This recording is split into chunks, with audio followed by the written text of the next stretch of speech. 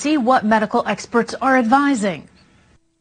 It really depends on the age group. It depends on the vaccination status. And it does depend on the current epidemiology. From a science standpoint, it's probably not time to end that requirement per se. But like I said, science does not exist in a vacuum, and there are many other factors that go into this decision.